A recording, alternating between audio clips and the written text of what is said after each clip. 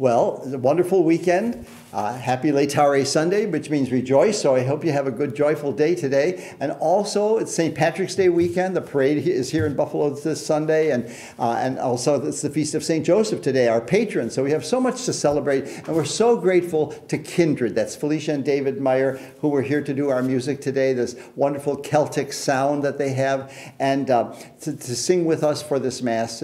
It's just a wonderful, wonderful way to celebrate.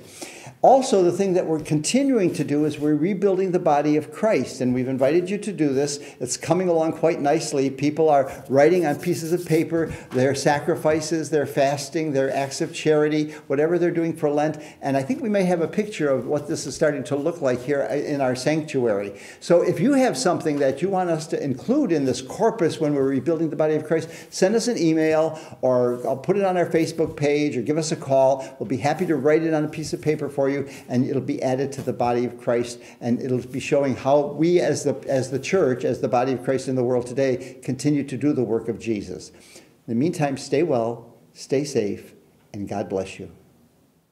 And who may go up the mountain of the Lord? Who can stand in his holy